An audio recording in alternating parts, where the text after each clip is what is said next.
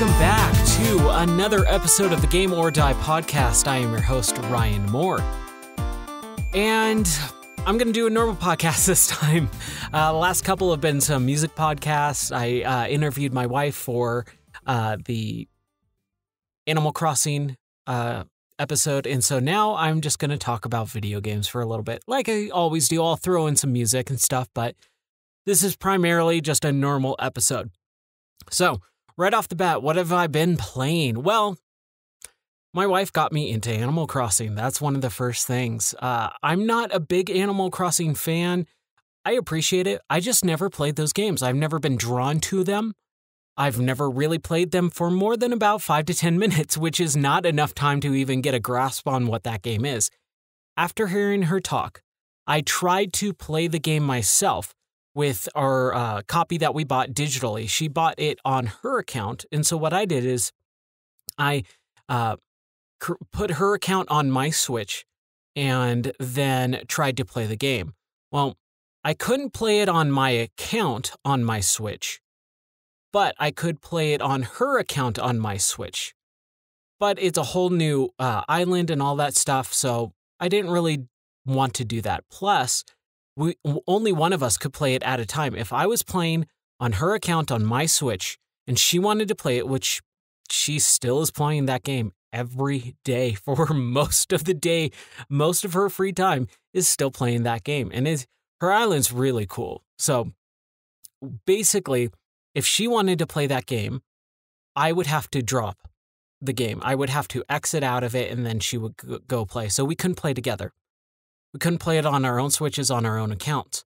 So we bought another copy of the game. And then all these articles online talking about how Animal Crossing has done better than it ever has before. And, it sold millions and millions of copies. Yeah, because everyone has to buy it twice if they want to play. If a single other person wants to play that game other than the person who owns it, they have to buy their own copy. That's why it sold so much.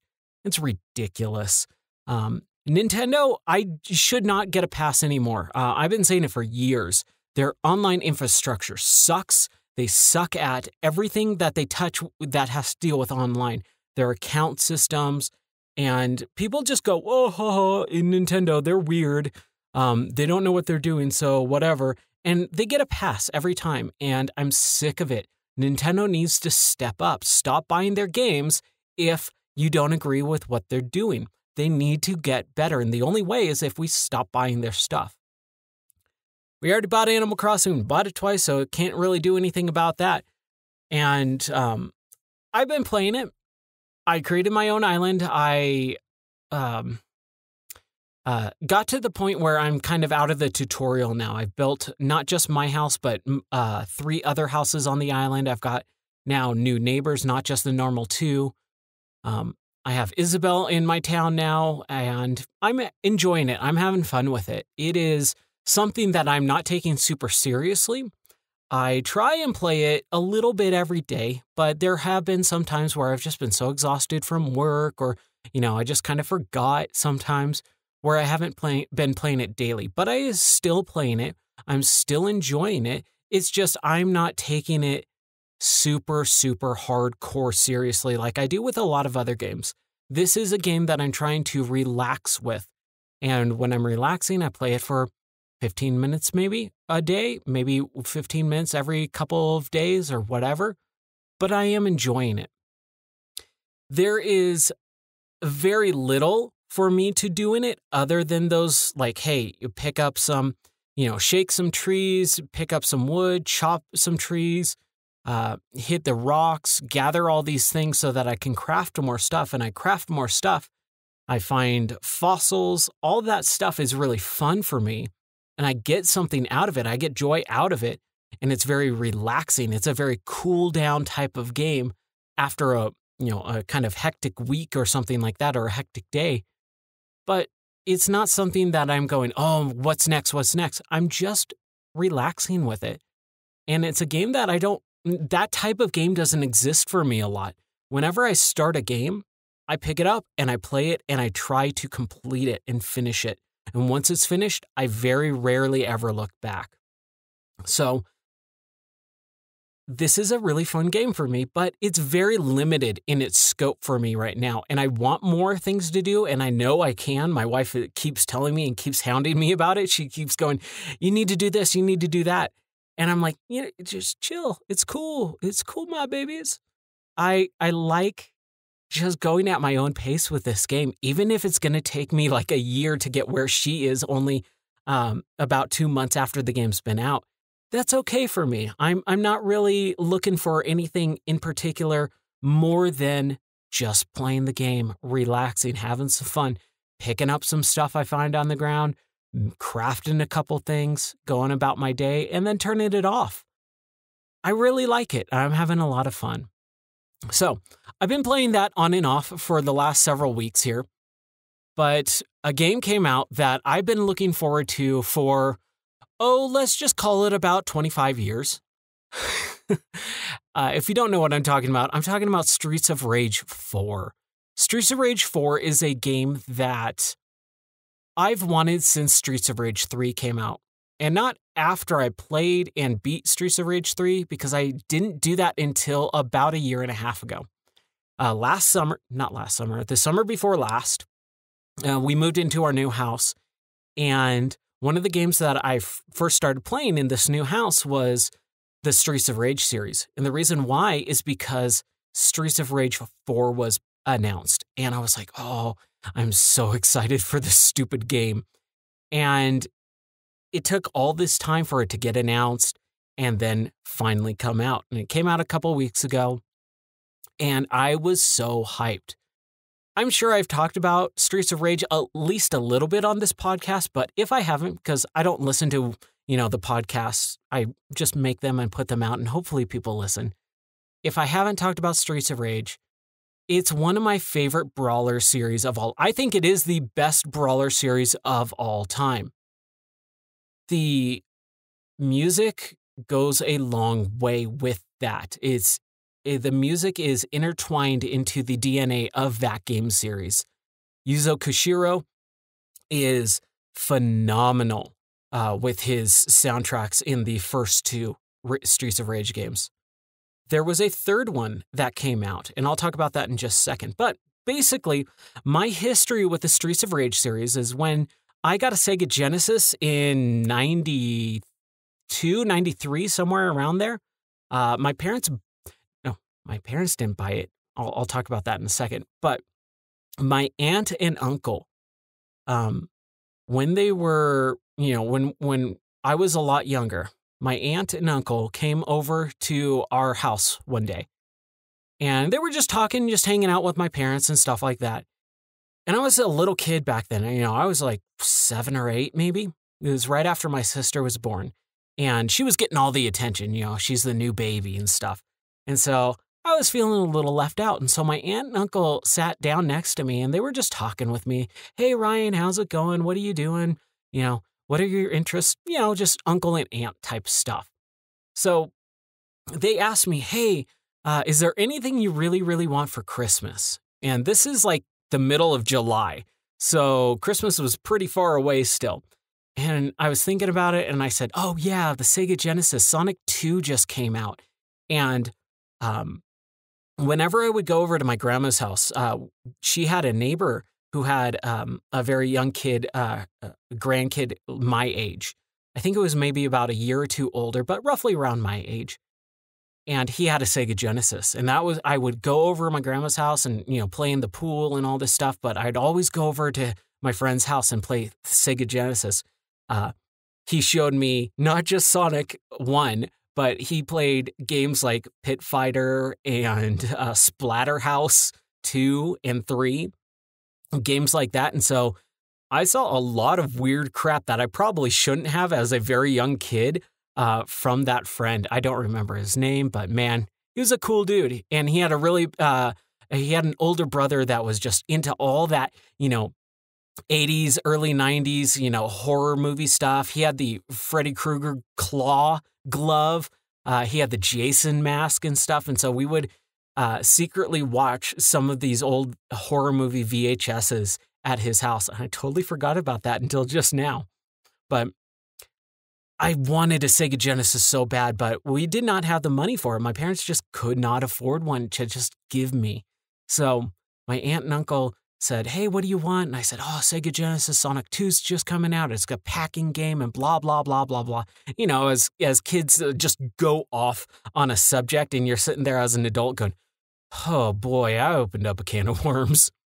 So my aunt and uncle said, all right, cool. Well, you know, and they left and I didn't think about it, you know, for, you know, however long it was. I believe it wasn't the same day, but they came back over to our house fairly recently after that encounter.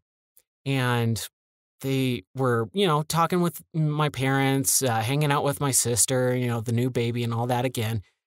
And then I'm sitting there just playing my Nintendo, and my aunt says, hey, Ryan, come over here.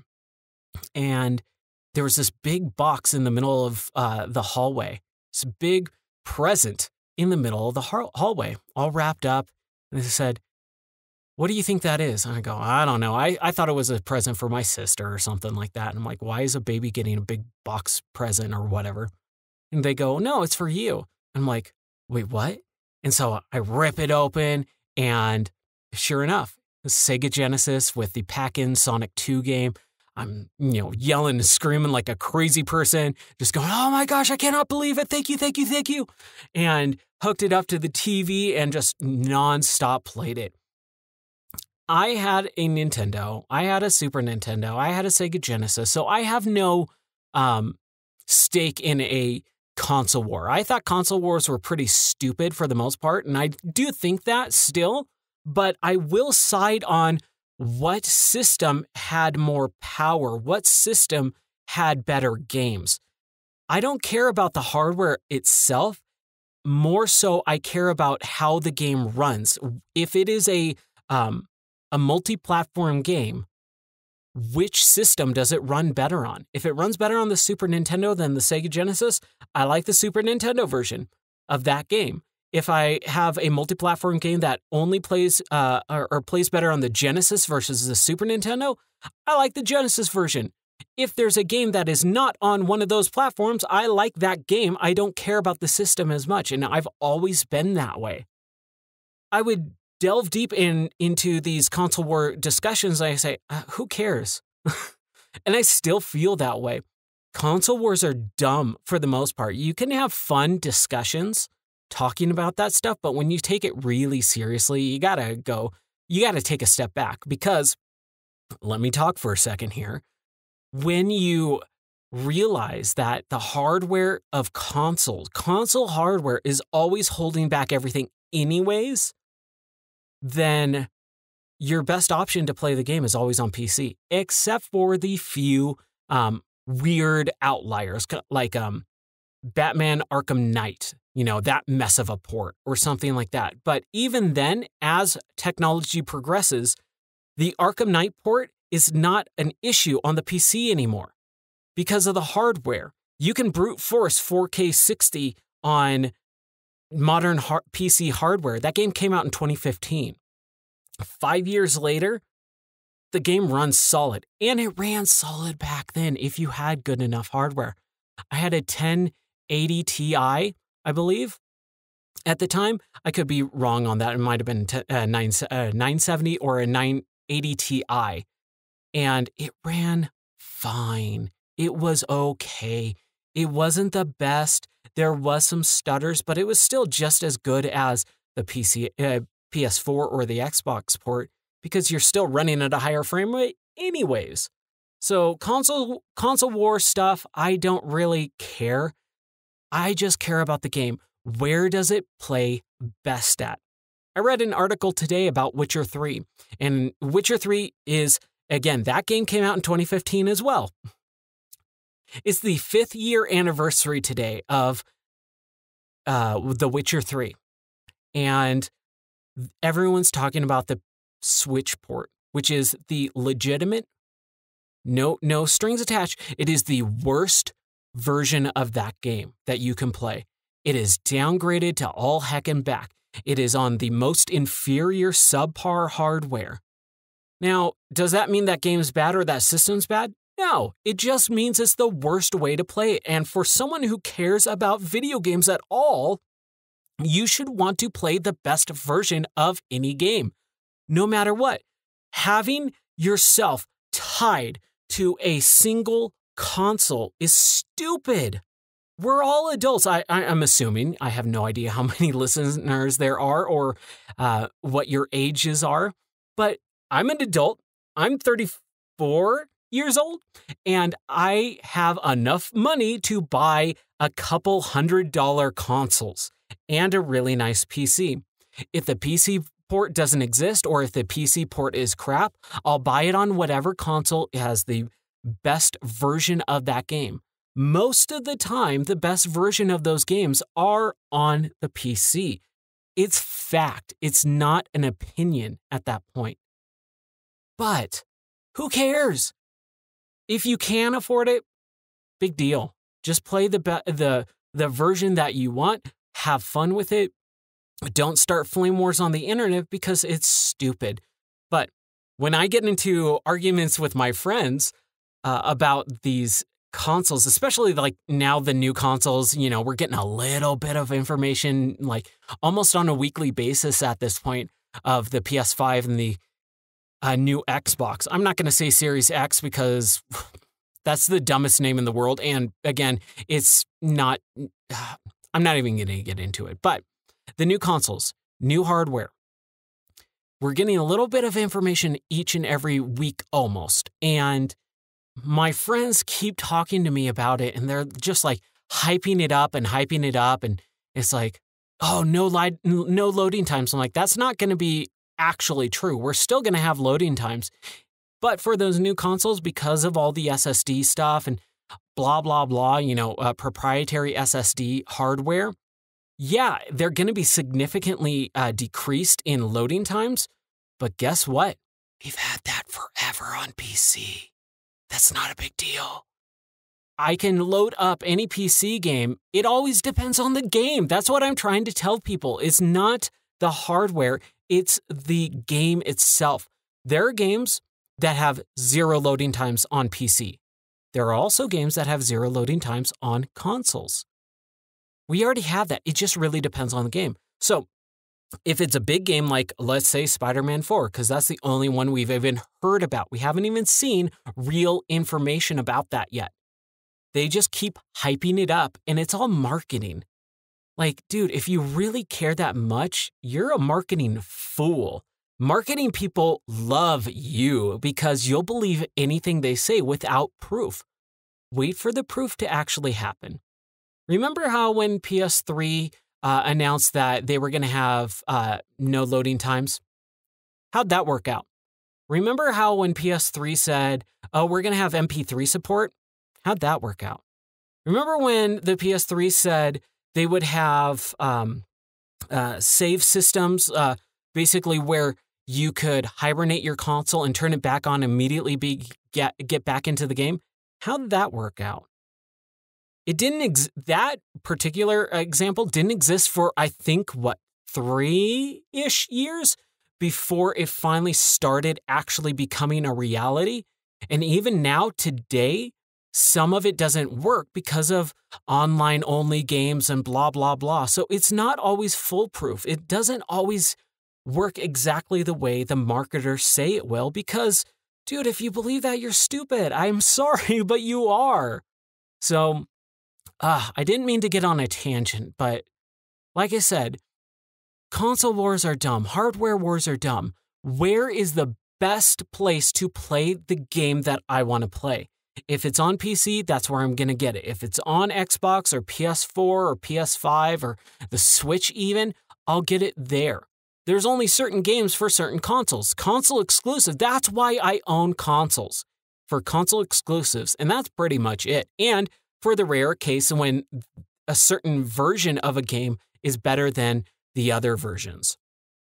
That's it. So, sorry, I didn't mean to go on a rant, but like I said, it's something that really bothers me when people get so hyped up about these marketing terms and marketing lies. Wait until the stuff is out, then start buying stuff if you want, And then if it doesn't work out, cool. If it does, don't brag about it because you didn't do anything anyways. You didn't create that console. You didn't create that hardware. You're just playing the game. Where's the best place to play it? Wherever the best version is. So, bringing all that back to the Genesis and getting that from my aunt and uncle for no reason at all. They randomly bought me a Sega Genesis out of the blue, and I that's always stuck with me. And when I have a nephew now, and so one of the first things that I wanted to do when I started getting to know him was to do something like that. And it was just a cool memory. So I got the Sega Genesis and I played that thing nonstop. I got Streets of Rage 1 and I played that nonstop. Then I got Streets of Rage 2 and I played that nonstop. I remember sitting in my dad's office underneath his desk playing Streets of Rage 1. I took that thing everywhere because I loved that game so much. And so when Streets of Rage 3 came out nearly about 25 years ago, I remember playing it, and I only played it once back then. I hated that game. I hated the music. I thought it was stupidly hard, and I couldn't even get past like the first level as a kid. And I just hated it. I rented it from Blockbuster. I returned it the same day. I think I might have maybe rented it another time, maybe a couple weeks later or something like that, or maybe my friend Andrew rented it. I cannot remember. But basically, we tried playing this game and I hated it. And I never knew why. And whenever Streets of Rage would come up in conversation, as I started getting older and in junior high and high school and college and all that, and even as now an adult out of college and working, anytime Streets of Rage came up, it was always a conversation of 1 and 2. It was never 3. And then one day, I don't even remember how many years ago, this is probably about 9 or 10 years ago, I remember hearing why Streets of Rage 3 sucked. And it made perfect sense. Streets of Rage 3 has 2 versions. The Japanese version and the English version. It actually has 3. There's a PAL version or a European version in there. The Japanese version is only in Japanese. The USA version is, in English. And I believe the European version is in English as well. It's translated.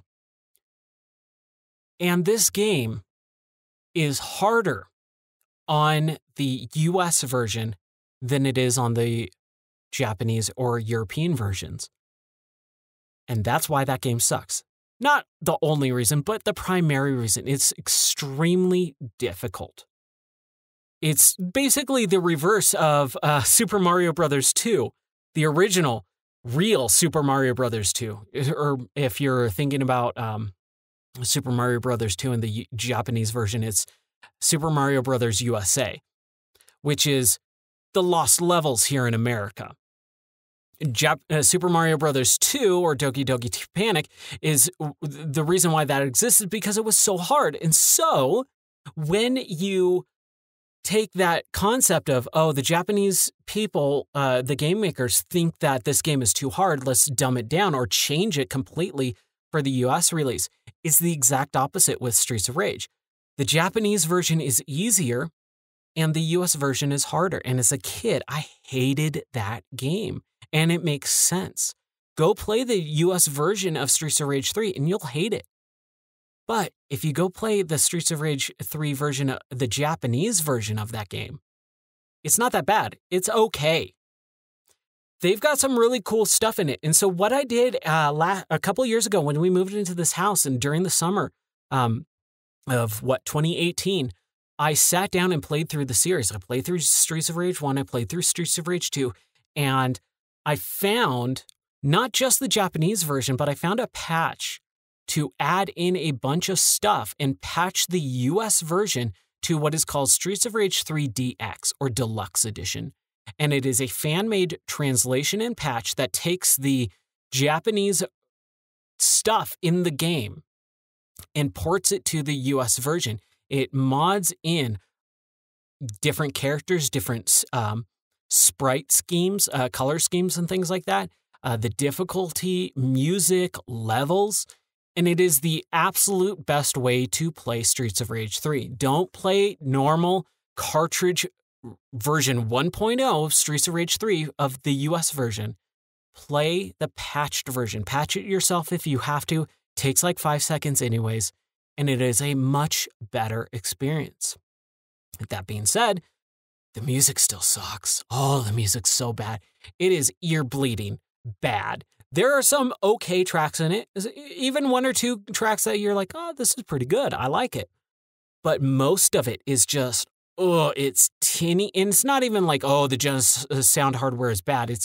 It's just awful noise. It's not music, it's noise. And so when Streets of Rage 4 was announced, I was excited. I was so hyped up for this game. And then I saw the first trailer for it. And I'm not a big fan of game or movie trailers because they give away too much. Tell me when it's available. Let me download it day one, and I'll play whatever it is, as long as I already know what it is. If someone says, hey, Streets of Rage 4 is coming out later today, I don't need to watch a trailer. I'm just going to go play it. I'll buy it. I'm sure it's not that expensive anyways. What is it, $20? All right, cool. $25? Done. $40? I might wait until I see a review for it, but on its head of a Streets of Rage 4 game, a numerical sequel to the Streets of Rage franchise with the original characters, I'm down. No matter what, I don't need to see a trailer. But everyone was talking about it, and I just wanted to kind of see something, because if it's a normal sequel that comes out every year or a couple years or whatever, you know what it's going to be. But if it's a game that has a numbered sequel in a series that hasn't been around for 25 years, you have no idea what that game's going to look like. So I looked at it and I went, It wasn't something that I immediately gravitated towards. It looked like a Flash game almost. And I went, oh, I hope that's good. I didn't get down on it. I didn't get bummed out. I just hoped it was better than my expectations were. And over the years, the last year and a half, basically, since it has been in development, you haven't really heard too much about it. So it finally came out. They announced, hey, we have a release date, and it was a couple weeks later or whatever. Like, hey, the game's coming out in 2 weeks. And it's like, yes, just let me play it. I don't need to see another trailer. I'm already so excited about it, especially since no games have come out this year, basically, that I'm chomping at the bit at everything that is coming out right now, because there is 0 games to play that aren't already out. A lot of games are just getting random updates that haven't been out, that have been out for years and years and years. So I was excited, and I downloaded it and I started it up, and it was like being a kid again. It really was. I'm not a big fan of nostalgia for nostalgia's sake, but that game really does a very good job of recreating the Streets of Rage series. It is different, it is new, it doesn't feel the exact same, and I don't want it to. We already have 3 games, and we have a crap ton of fan-made games over the last couple decades. Man, I remember in 2003, I was sitting in my garage room. I lived in the garage in high school, and after I graduated, and we were about to move, I had this room in a garage, and I remember sitting there modding Xboxes and transferring games over. And I remember the homebrew community came up with a game called Beats of Rage. And I remember downloading it and throwing it on my modded Xbox and playing it. And we have had games like that for years and years and years. I don't need a copy of Streets of Rage. I want something new. And so that's what this game does. It does something new, and it's phenomenal. I can't say enough good things about it. It is different. It is not the same. It doesn't have a better soundtrack than Streets of Rage 2. I'll get that out of the way right up front. it does not have a better soundtrack than Streets of Rage 2. And one of the reason why that is because it's not just Yuzo Koshiro. He did this main theme, which I think is pretty good, but it's not something I'm just jazzed about. He did a couple other songs or tracks for the game, but he didn't do it completely. It is a combination of multiple artists. And when they let that out months ago, I was like, that's kind of a bummer. But as I started playing through the game, I enjoyed it for what it was. And they do have an option to just throw it into retro soundtrack mode, where it's just the same songs you've heard a million times from those original games. But why would you do that? You could just go listen to those any old time you want. I want something new. I want to play the game as it was intended to. So I tried it after a couple playthroughs like that with the retro soundtrack on. And I turned it off within, I think, like 3 levels. I was just like, I've heard these songs, and it doesn't really match the style of the game as well. So I played it, and I played it through originally with Axel. He's a big, beefy guy. He's weighty now. He's got a beard. It's 10 years after the third game, and I enjoyed it, but I found it a little difficult with Axel. He's got the grand upper. He's got, his other stuff, but it was just like fine. I was like, whatever, Axel's fine. And then I had some difficulty, and so I switched out characters. So I was like, well, I got to play all the characters, right? I bought this game, even though it's on Game Pass. I bought the game on Steam because I knew I wanted to support the developers. I wanted to make sure this game gets recognized. I just want to straight up own it. I don't want it on Game Pass, and I don't want it to go away someday if Microsoft feels like it's no longer part of our Game Pass. But for people who are on the fence about it, holy crap, it's the best deal ever. Get a ton of these types of games for very little money. So if you're even on the fence, $15 is better than $25. $15, or even if you've never had it before, they usually do a get Game Pass for the first month for $1. And so it's a great deal.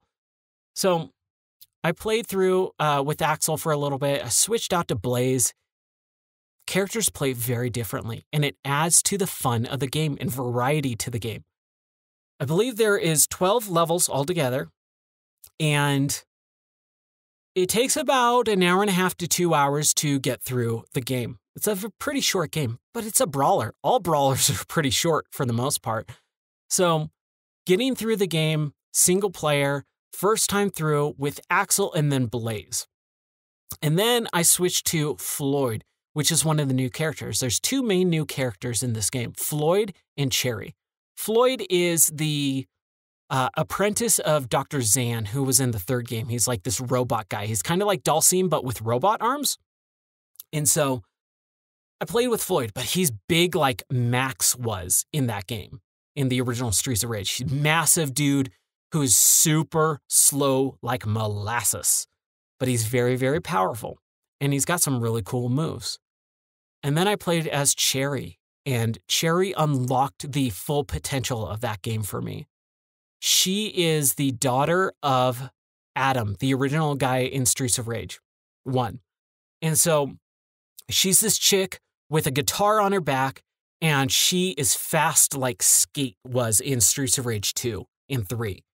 Just blazing fast. She runs, which no other character can do.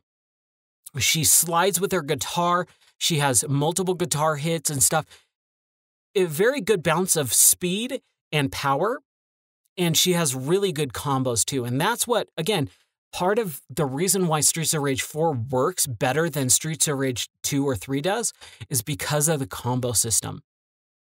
It allows you to rack up these massive combos with multiple thousands of points that will give you free lives if you do well enough. So you can get lives back if you die a ton of times.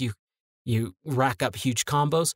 And also one of the things that I didn't notice right away, but once I did notice, it made the game so much better. With most brawlers, if someone's very close to the edge of the screen and you knock them off screen, they will go off screen, and then you spend about 1 minute to 2 minutes playing this weird will they, won't they dance with them, where you can't see them because they're off screen and you have no idea where they are. So they might be above you, they might be on top of you or below you, they might be in front of you. You might get attacked and you just have to wait there. And it's one of the most worst things about brawlers. So what did they do in 4? They made it so that the edges of the screen are boundaries. And if you hit a person up in the air, because there's a bunch of juggling techniques, you hit a person up in the air, they will bounce and ricochet off the wall and then come falling back down so you can continue juggling them and things like that. And it is one of the best minor little tweaks to the brawler formula that really opens up gameplay. It makes it much faster, and that's how you get through this game in an hour and a half, 2 hours. Can you take a little bit longer? Yeah, but there's not really a whole lot. It's very linear, and it's a small game. It has a good chunk of levels. It's got good boss fights. It's got some nostalgia. It's got some good enemy character types. It's got good combo systems. It is a good game. Is it a great game? Well, I think it might be. I might have to play it a couple more times. At this point, I've played through it about almost 3 times. When I first started, first night through, I played it on medium just to get through the game. And then I played it through on easy, and then I played it through on hard. And I'm on right now the last level, and I just haven't gone back to it because I've been very busy with work, and so I haven't gotten to finish the game on hard. I've gotten through all the levels on hard, except for the last one. And the last one's kind of, it's rough, especially on hard.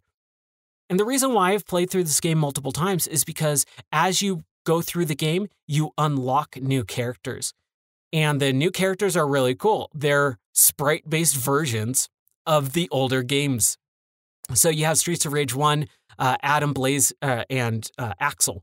Then you have Streets of Rage 2, Axel, Blaze, and Skate. Then you have Streets of Rage 3 with Dr. Zan, Axel, Blaze, and Skate. And then there's a couple secret characters too. And there's some secret boss fights as well. This game has a lot for the small amount that it really is.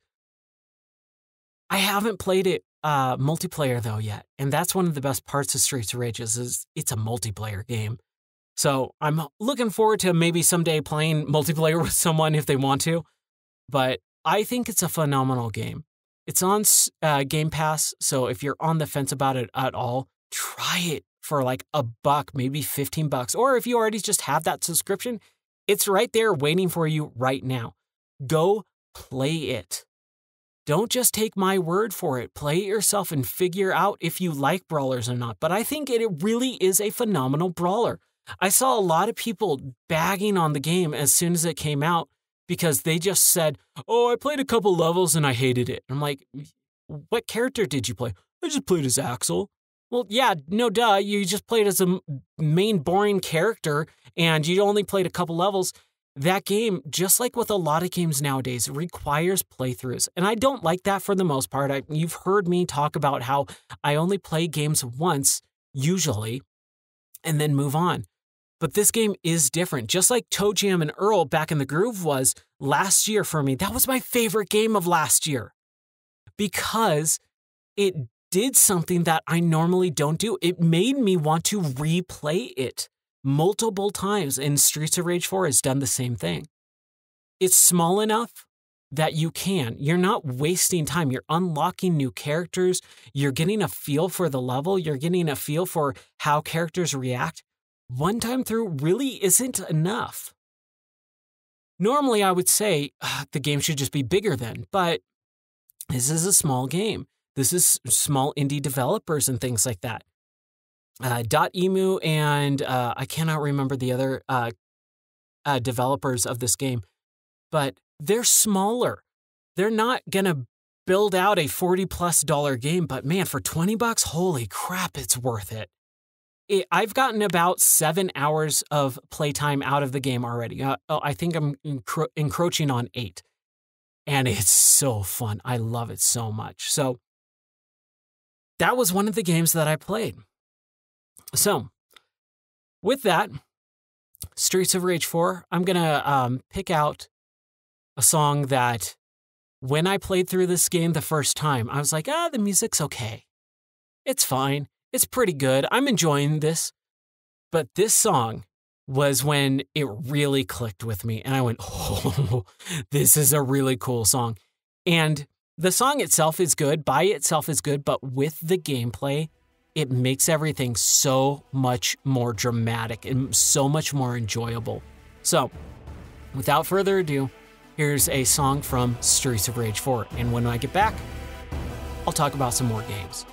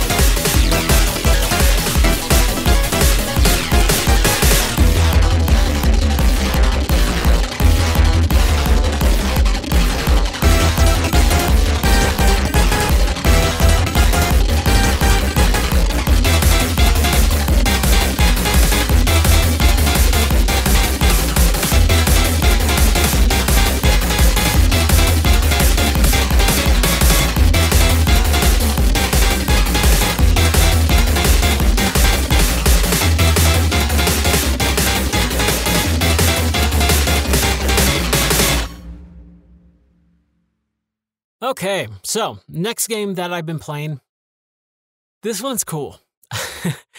I've been playing with my wife this game a lot. And it's kind of become a almost nightly ritual. Again, the last few days have just been pretty busy and hectic this crazy weekend. So we didn't get to play it this weekend, but hoping to pick it back up tonight. A little game called Moving Out. And it is in the same vein as the Overcooked series. If you've played Overcooked 1 or 2, you kind of have a familiar understanding of what this game is. Basically, instead of being chefs, like in Overcooked, where you are working cooperatively together to create meals and get them out into the dining hall or wherever you are in the level, this game does a little something different. It's a co-op game, just like Overcooked, very similar controls, very similar art style, but you are a moving company. And so you are tasked, and the levels are different houses or buildings that require you to move all the furniture or certain select pieces of furniture out. So you are not just grabbing everything, you are just grabbing certain things. A bed and a sofa and a TV and a refrigerator and a couch and a couple chairs and a table and a dresser, but leaving everything else, like all the pictures on the wall or the mantle and stuff like that. Or if you're in an office building, you're picking up, printers and copiers and arcade cabinets and building stuff, like in an office, but leaving certain other things like a desk or whatever. And this game is so much fun. It is, man, they need a new genre called husband and wife games, because that's exactly what these types of games are. They are the perfect, cherry on top gaming experience for husbands and wives. I don't know about you, if you have a wife or a husband or not, if you're listening, or if you're too young to be married, but there is something really special about playing video games and doing co-op experiences with your spouse. It is just a really fun way to bond, and it's I am so blessed to have a wife that loves video games. It was like one of the things that I really wanted when I was online, doing online dating and stuff like that. I was like, man, how do you feel about video games? Because there's a lot of people who think video games are very childish, and yeah, they can be, but they can also be very fun. And gaming culture has seeped into normal everyday lives in a very different way than I thought it would. Talk to any grandmother or grandparent type person, and they've probably played video games at some point. They probably still do, whether that's poker or solitaire online. There are people like my sister who's not a big video game person. We played Kingdom Hearts and a couple other games. There was this one game that I'll just delve into this really quick because I want to talk about it, because every time I think about it, I get a big old smile on my face. When the Wii came out, there was a lot of shovelware with it. And I'm not talking about Wii Sports, that's a game that everyone played, but the one game my sister and I played together was this game called Trauma Team. And the reason why I think she really liked it is because she's a nurse. And ever since she was a little kid, she always wanted to take care of people. And she was just the biggest weirdo about hospitals and, taking care of people and stuff like that. When she would play, she wouldn't play house, she would play doctor. But it wasn't like kid doctor type stuff. It was like, you know what, I'm going to wrap your arm in a cast and we're going to set it and we got to do all this stuff and blah. Like, just think about like a TV show that has like a really cute child character who is very quirky and awkward. And they're just one of those like saccharine type of characters that TV show executives like to create.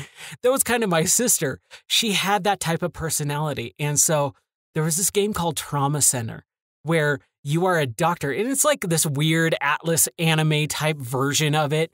But she really, really loved the whole like using the Wiimote to cut into a person and then peel away their skin and then, go into their organs and find out what was wrong with them and then stitch them up and apply the medical gel and the gauze.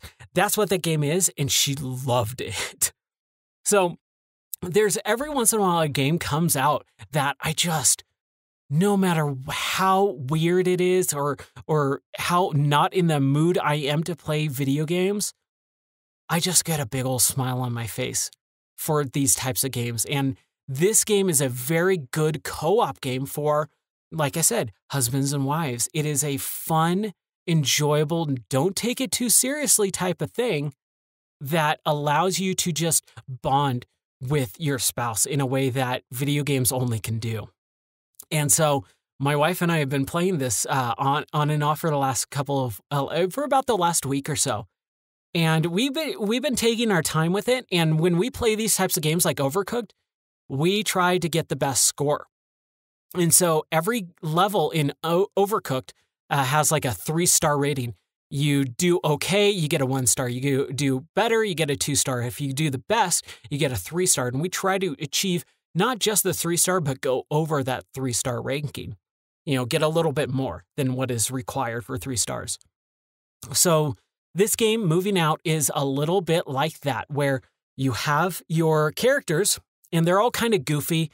There's a boy and a girl character, and you can kind of change their clothes and hats and stuff like that. But then they also have things like octopuses and raccoons and plant people and zombies and penguins. And they all got like these weird goofy hats and different clothing. You can also put them in a wheelchair for whatever reason. I have no idea why both Overcooked and Moving Out both have wheelchairs as like the other mobility style of character. It's weird, but it's kind of fun. And it doesn't hinder your character at all. It's just purely aesthetic at that point. So I like it. So this game, you're just a couple of movers, and you got to move these things in and out. And what they do is it's not on a star ranking system anymore. It is purely time-based. And I'm not a big fan of time trials, but this isn't that bad. Basically, what you do is you try to just complete the level. And that's all. The only objective is just to complete the level within a certain time period. There is a bronze, silver, and gold time. You do it nice and good and quick and fast, you get the gold. If you do it a little bit slower, it's not super tight, you get the silver. If you take way too long and you're super, super duper careful, you get the bronze. So that's that. But after you do it the first time, you complete the level, it unlocks hidden objectives. Certain random things. It's always specific for the level itself. There's a level early on where you're in a chateau where there is snow on a hill, and you can use that snow to kind of throw some of these objects like couches or beds out the window and use the snow to just kind of slide the object to right where the moving truck is. One of the hidden objectives is to not use the snow. There's another one where it is use the snow. There's another one where it says, hey, don't use the stairs, but use the snow. So it's got these little hidden objectives. There's another couple levels where it's like, don't break any of the windows. And these are goofy, platforming, time trial-y co-op experiences. So you're encouraged to break stuff and throw stuff around. And the in-game explanation for that is, hey, the people that we're moving for bought moving insurance, so who cares? So it's really fun to just throw stuff. And the way you throw stuff, you can do it if it's a small item by yourself. But most of these items, like couches and beds and refrigerators and stuff like that, are too heavy for one person to move easily. So you got to get that other person. You got to co-op with that person and get some, rhythm going.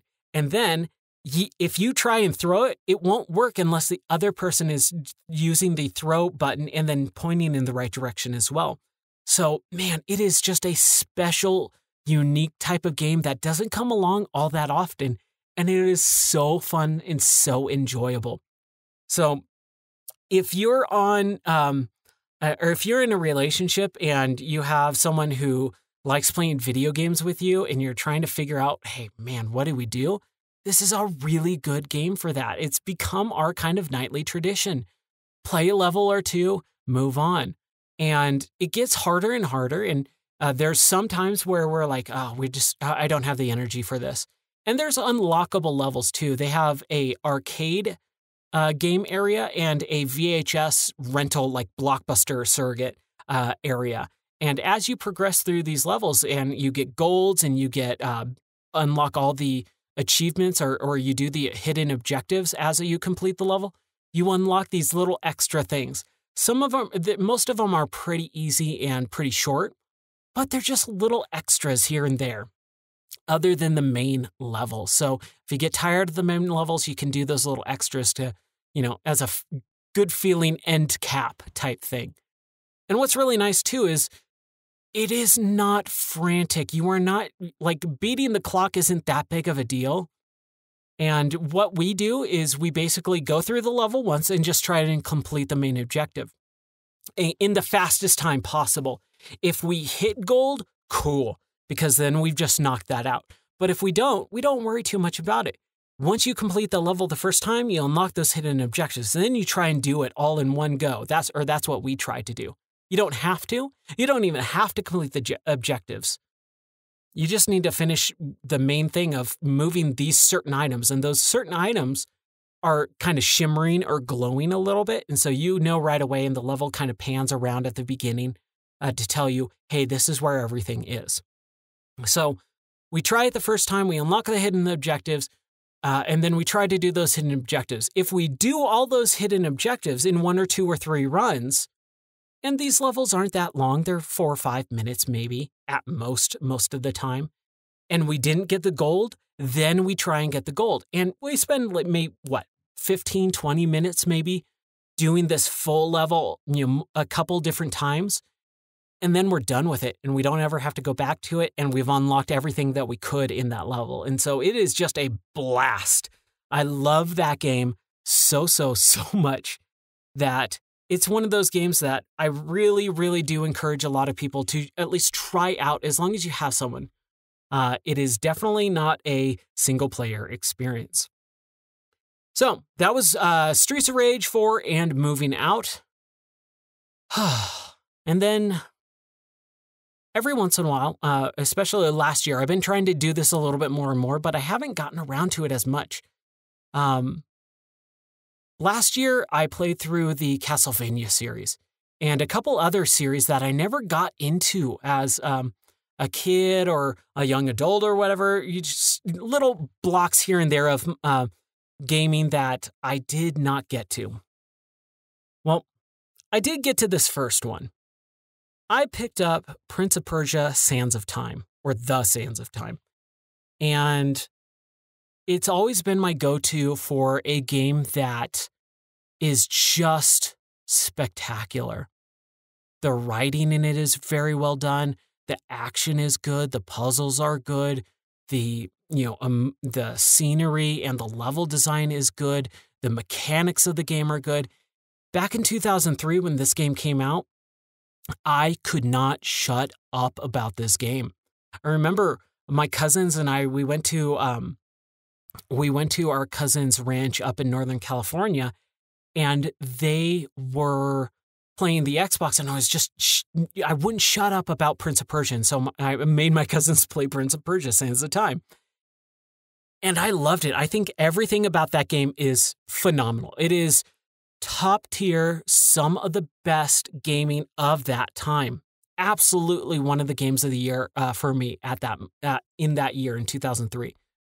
So basically what they did is they took Jordan Mechner's Prince of Persia from like the Commodore 64, the Amiga, DOS, Apple II, blah, blah, blah. And I've never really gotten into that game. I played it, several times. I've tried to pick it up and play it, but I get about 5-10 minutes into it and I just can't get into it. It is just such a weird game by today's standards that you really have to sit down and get in a mindset of, old school gaming with very little graphics, and the controls are very weighty and heavy. So what I did, is I didn't play a lot of the original Prince of Persia games until Ubisoft purchased the rights to create a new version of it, and they did the Sands of Time. And it's a very similar story. Anyone who's watched Aladdin knows like 90% of the story. You are the Prince of Persia, aka Aladdin in this case. You're not really Aladdin. I'm just saying he's very similar to that type of character. You play the Prince of Persia. You are on a mission to go see the Sultan of someplace. And in your travels, you come across this this city, and you ransack the city and take the Maharaja's daughter. And you pillage the treasury, and you come across this really nice dagger. And this is all within the first cutscene, within 2 minutes of story. I'm just kind of explaining what the story is. So you take the princess, you take the dagger, and you go to the Sultan. And the Sultan, or the, I keep forgetting the stupid word. Wow, why am I blanking? Anyways, there's an evil advisor who looks and sounds and talks exactly like Jafar. Let's call him Jafar because that's pretty much who he is. So Jafar tries to coerce you to use this dagger into this big hourglass that holds, quote unquote, the sands of time. So you use it and change everything in the world to explode and create all these, turn all the people in the kingdom into these dead sand monsters. So your job is to get the dagger and, put the sands of time back in this hourglass. Like Aladdin, it's very similar to a lot of the story of Aladdin. Take away the genie, you got this story. So, Sands of Time is a game where you are this prince, and the prince is stupidly charming. He talks like this, and, oh no, let me tell you a story about how I came to be. And he just talks in that really sweet, sing-songy type of accent and cadence, and it's just really fun, and it's enjoyable, and it's sweet, especially at a time where everything was trying to be extremely ultra-violent and blah, blah, blah. This was a very nice, it's just a pure type of gameplay narration, and it's a narrated game. It's not heavily narrated, and one of the really cool little gimmicks or twists about this, and this is why I love this game and I wouldn't shut up about it back then, is that the narration, or the prince, as you're playing through the game, he's telling a story to someone. And so when you pause the game and try to quit out, or if you die, he goes, if you die, he goes, wait, no, that's not how it happened. This is what really happened. And you go back to the checkpoint before you died and you play the game again.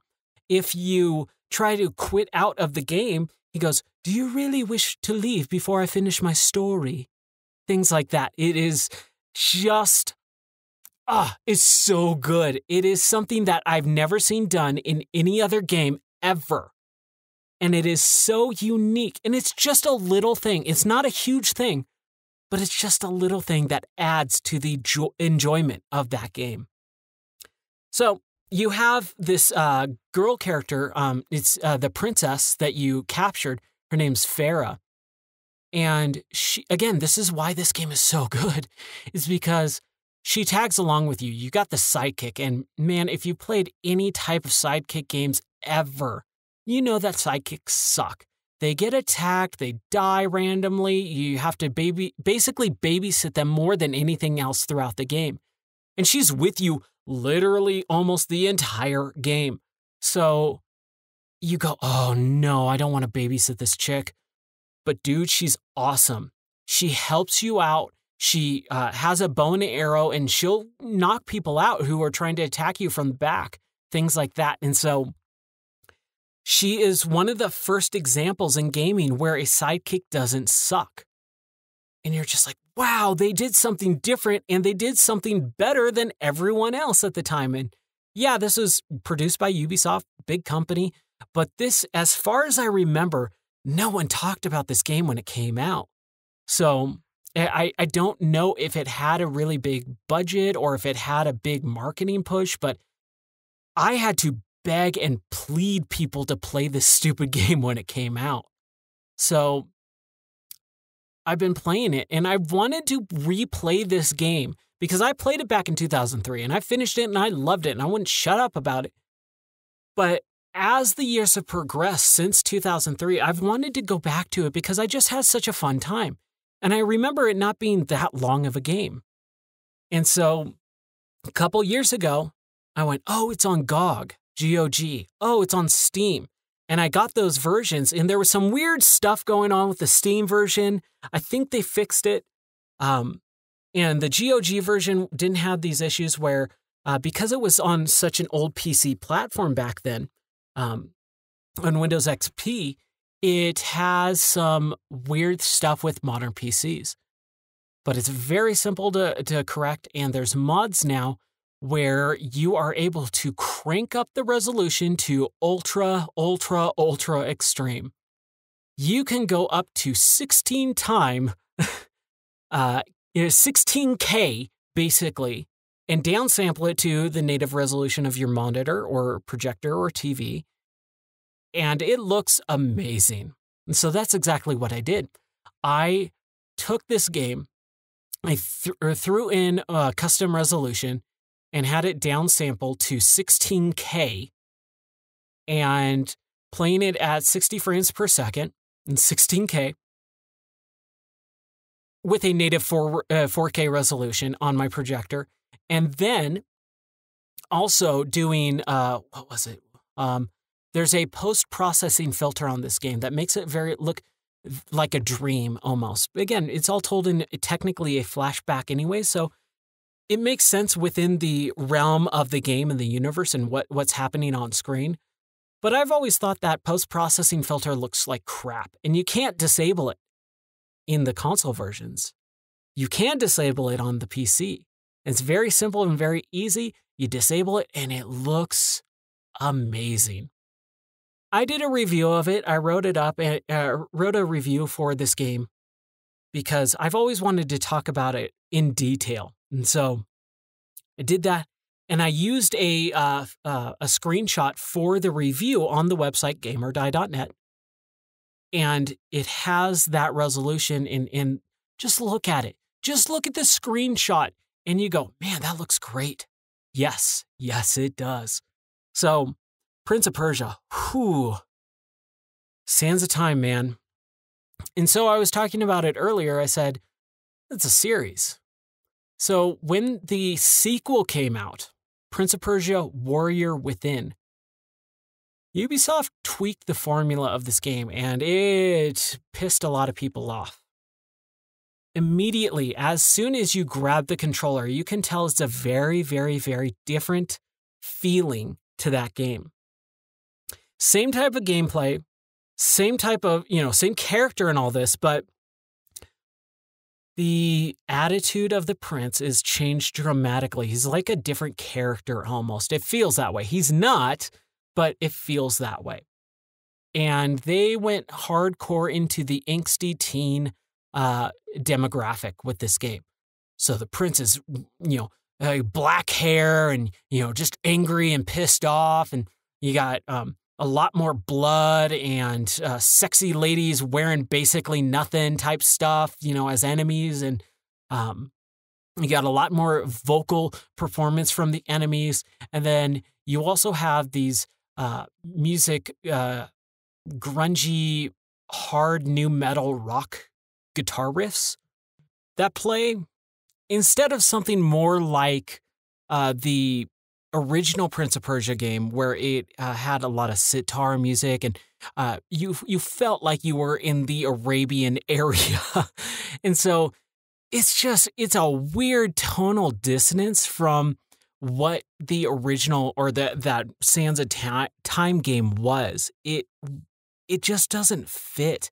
But at the same time, because of the aesthetics of the game, because of the way the game looks and feels, it does feel very like, I'm angry and I want to kill people type of, vibe to it. So I guess it kind of works for that, but it kind of sullies the good intentions that the first game did. And it feels like it has a marketing push and built by a lot of focus groups where it was like, well, this one was too saccharine, this one was too cheesy and lame, so let's take it to the hardcore extreme and appeal to the angsty teenagers of the day that are the demographic for the Xbox. And it's kind of a bummer. And so I started playing it. And why I'm so excited about this game that I keep saying is just kind of a weird tonal difference than the original game is because when I played this game back in, I believe it was 2005 when it came out on the original Xbox before the 360 came out, I really, really, really wanted to finish it, but I got so hung up on the way the game is made. There is basically, it was a very linear game in the first part. You go from point A to point B, and you don't backtrack. There's no repeated areas or levels, and that's what this game is. All repeated areas. You play about 25% of the game, and the rest is backtracking through multiple different areas in different versions, the present time and olden time. You use the sands of time, basically, or a rewind capability to travel back and forth through time. And you're in the same areas over and over and over again. It was just like, when I was playing it, I was so pissed off. And you also turn into this dark prince version that, the sand monster type of version of the prince that has a lot of different move sets and things, which kind of can be cool. And I haven't gotten to that yet in my playthrough, but I remember it back then. And from what I remember, and I can be wrong on this, but this is over 15 years ago when I played it. I remember when you turn into the sand monster prince, you have different abilities and your life drains. And I got stuck on this one part where I was trying to rush to the area so that I can regain life, and I was so far away from it that my life would drain before I got to that point where I can regain life. And I just was in this immediate, full-on, infinite death loop with that game. And I was pretty far along. I'd say probably about 60 to 75% of the way through that game, from what I remember. I could be wrong. But it felt like I completed a good chunk of that game. And since I was in this death loop, I had to, go back to a previous save point. Unfortunately, I didn't have one. And so I kind of screwed myself over on that.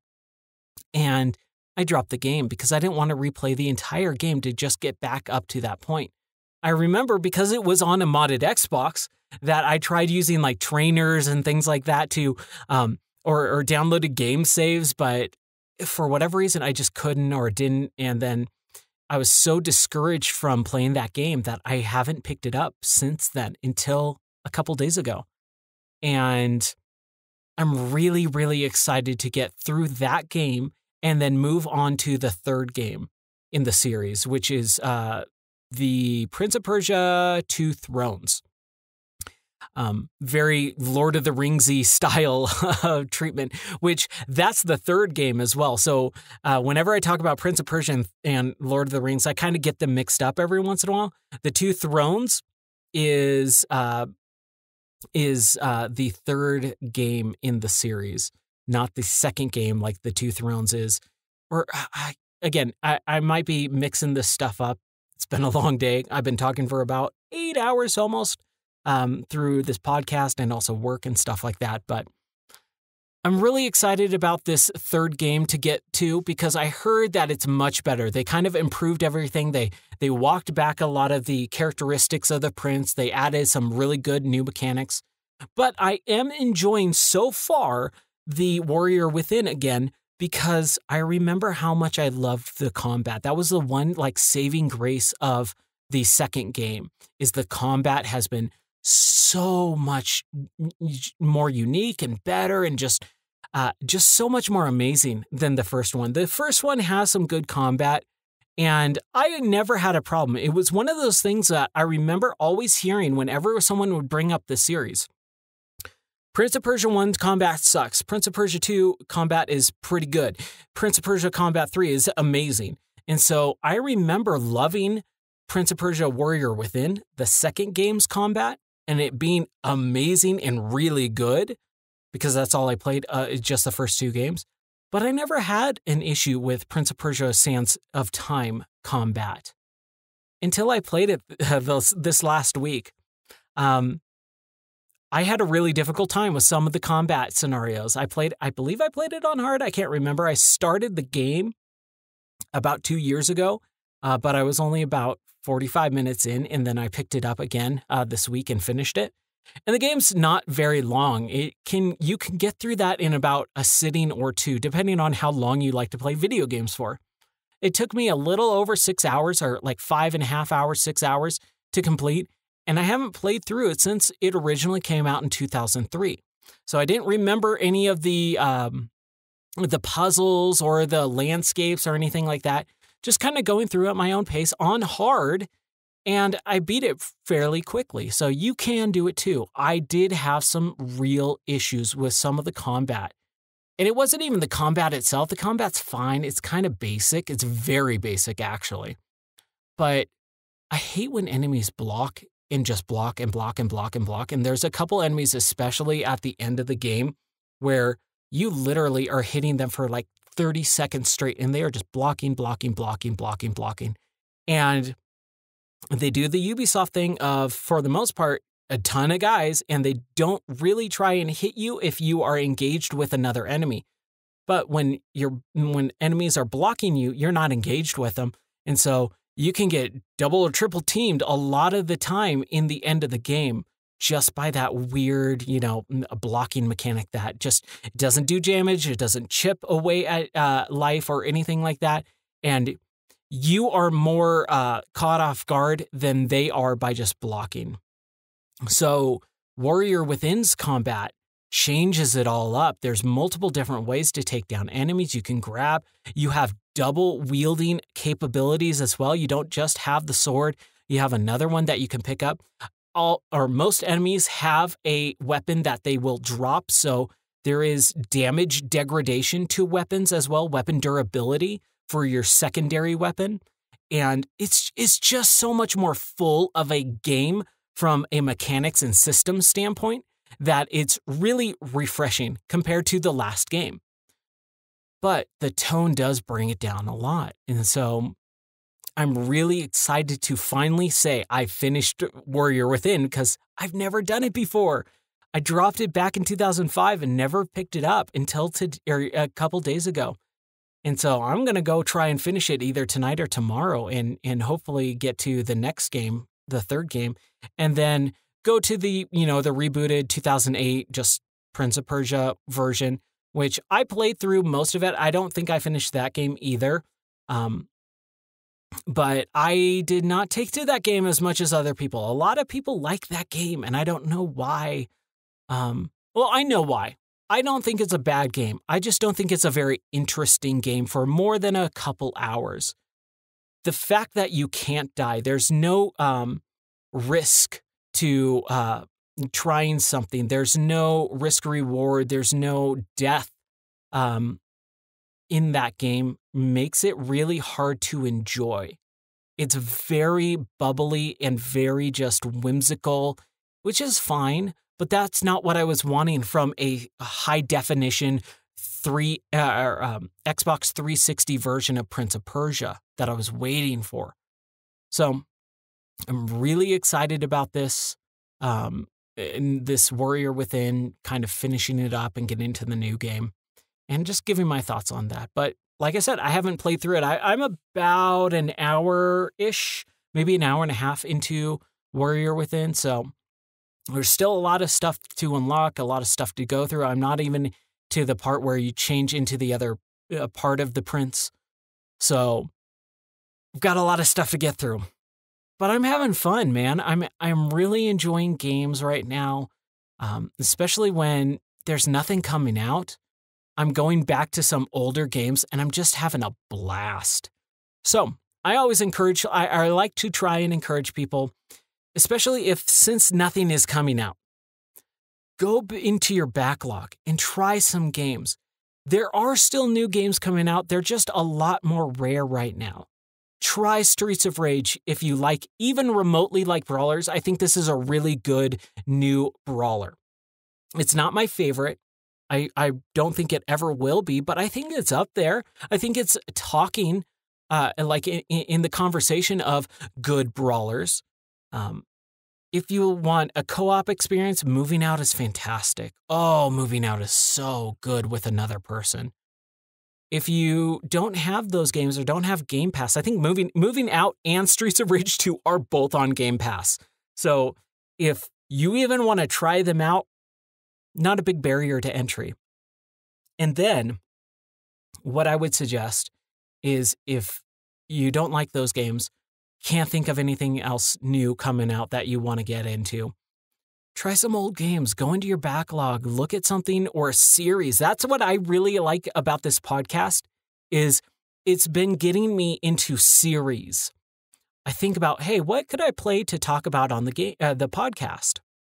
It allows you, even though I know not a lot of people are listening to this and I'm just doing it more for myself and to be able to just have an outlet to talk about games.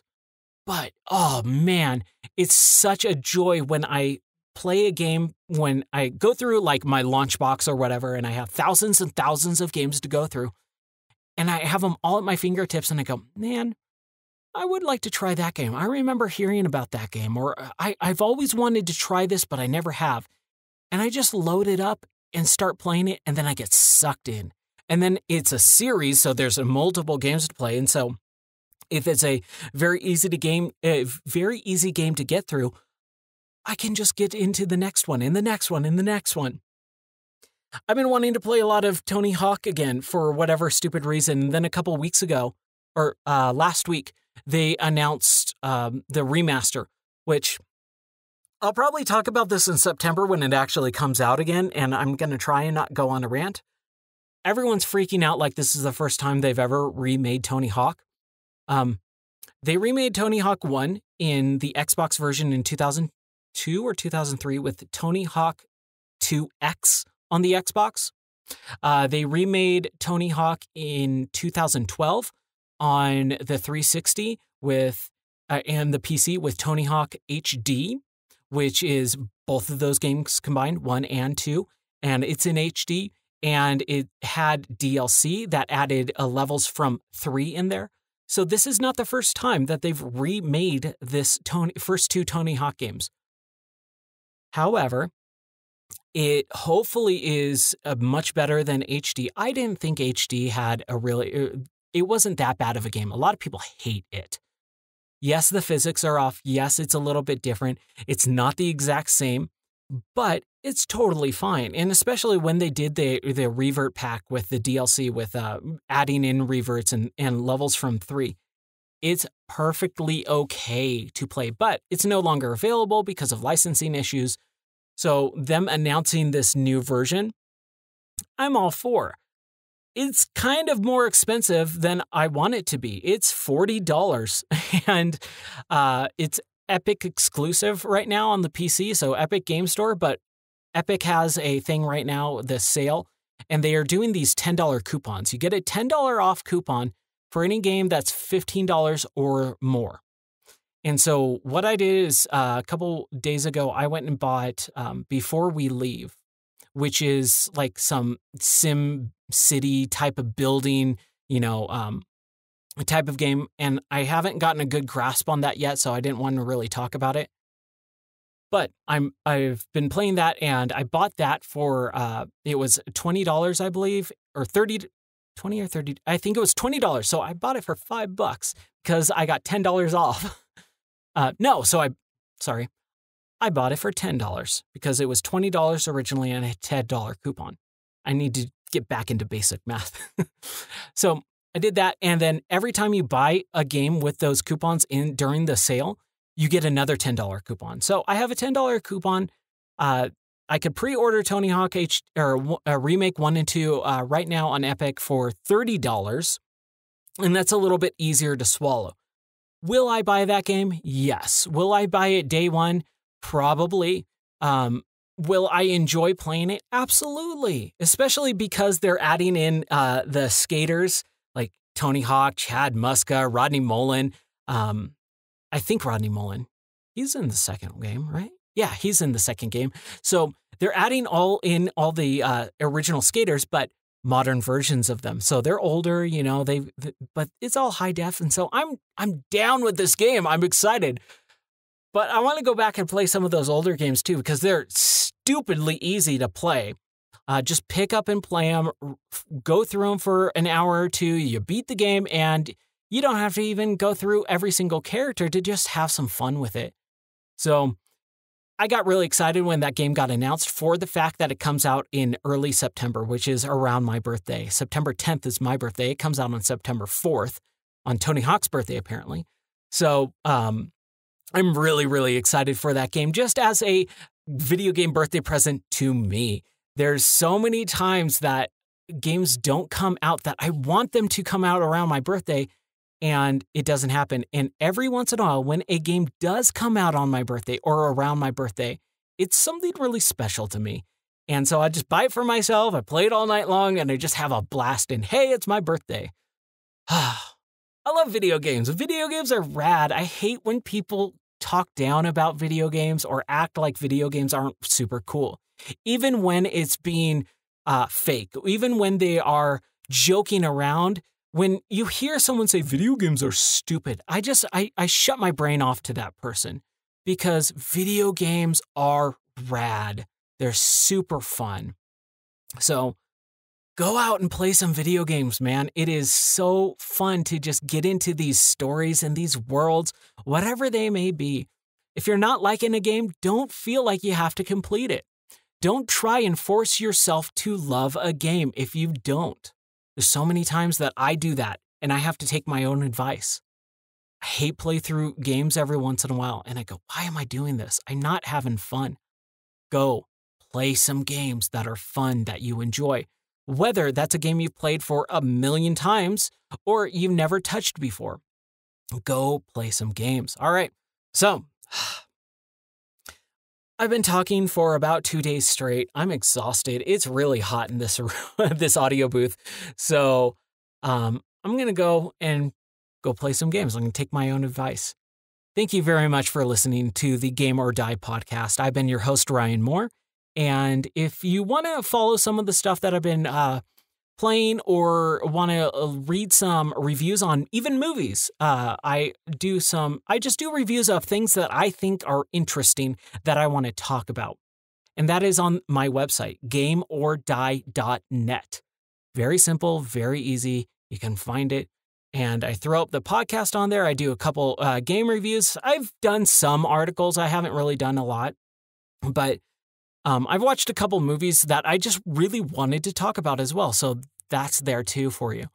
Thank you very much for listening, and I'll catch you next time.